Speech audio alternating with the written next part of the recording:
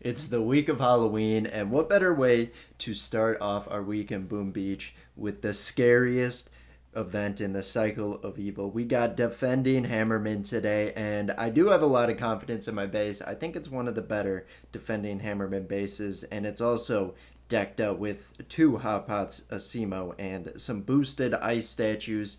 We are getting close on our metal push. We're at 972, and we got some bases to clear, but we're going to be doing Defending Hammerman because I need to sit back and relax. And it is Mega Crab week in Boom Beach as well, which means a lot of people will be buying their diamonds or instant training for the month. So if you would get our creator code Cosmic plugged in, the shop helps us out tons. But anyway, stage one, as expected, is going to get absolutely obliterated. And a difference from the last time I attempted Defending Hammerman, I think it was before the HQ 25 update and all.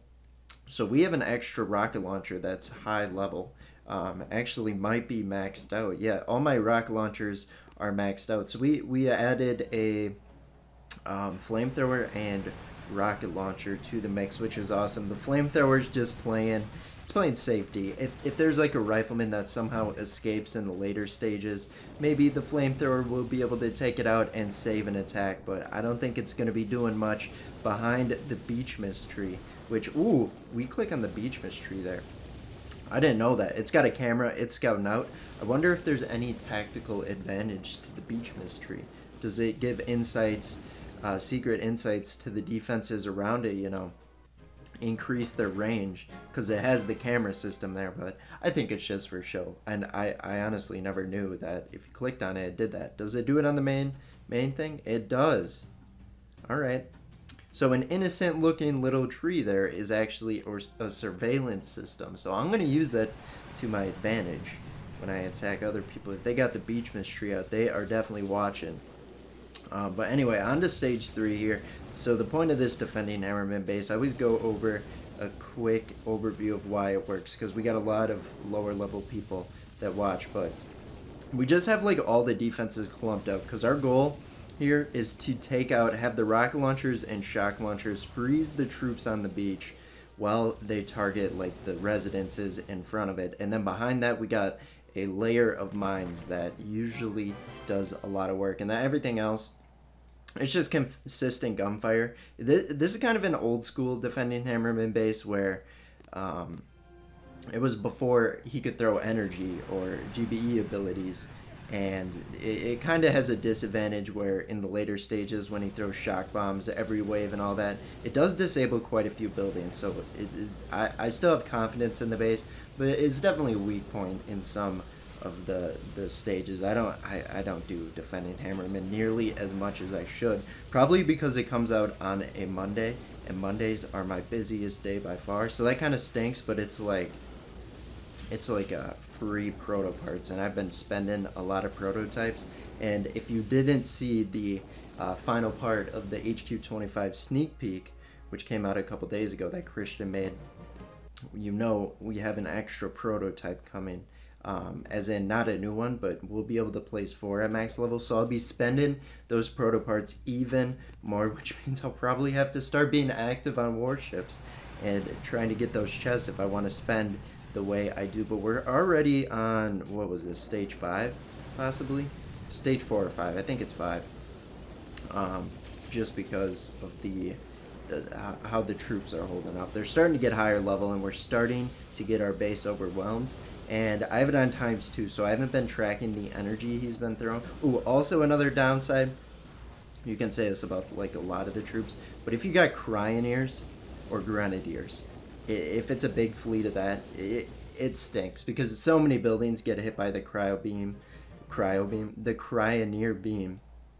And then also the Grenadiers, their inaccuracies are like, they're still inaccurate, but like they're hitting all the buildings around it. So it's like Grenadiers are just overpowered when you have a lot of them in this strat. But also at the same time, the rocket launcher placement, you got 3 in like the 3rd level there that just obliterate a lot of the troops on the beach. So if it's like a lot of like Zookas and riflemen, they just get tore up by the rocket launchers. So that's really nice. But that's like kind of with any base design. You got the get the pros and the cons, and this is where the hot pots come in. You see, oh, Hammerman saw it, shocked the hot pot, but it tore up those Zookas that got into the range there. But I think this was stage 5. I'm just gonna say it was stage 5. We'll verify in a second, but that is gonna be down. They did bleed into the second or third layer, depending if you count the first layer of free buildings here. They did get these 2 defenses, so we are getting close. But now we move. Oh, that was stage 6. Wow. A small part of me was thinking that was stage 4. Now we're on to stage 7, and this is where the real test is. The first shock bomb, not a success. It did take out a rocket launcher, but our shock launcher is still up, and same with 2 of the other rocket launchers. However, this is where the Cryoneers feast. They are freezing, or they're slowing down 3 layers of defenses there, and that's with them attacking the residences and storages there. Hopefully we can get rid of the Cryoneers, or at least shock them, because this warrior, I guess the warriors, they're just going to run into the mine line and die. But look at that. Okay, our hot pot's going to clean up. On to the next one.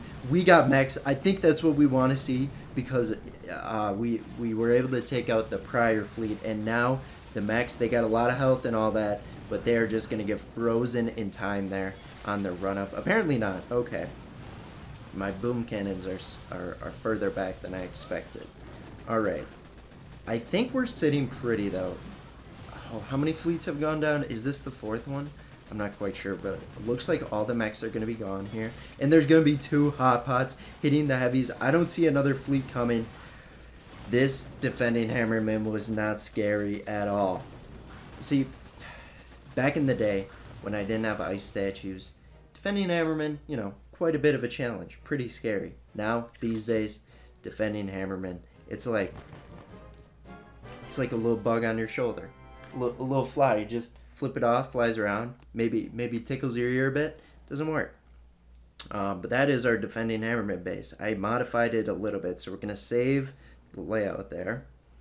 So we just don't have to move our rocket launcher and flamethrower next time. But let's get our normal base back, and let's see, do we have any defenses or anything? We got a base back, but I am gonna clear. Don't tell my professor, but I'm gonna clear my map in class. I gotta go to a class now, but that's gonna be it. Thanks for watching. We'll see you in tomorrow's video. Bye bye.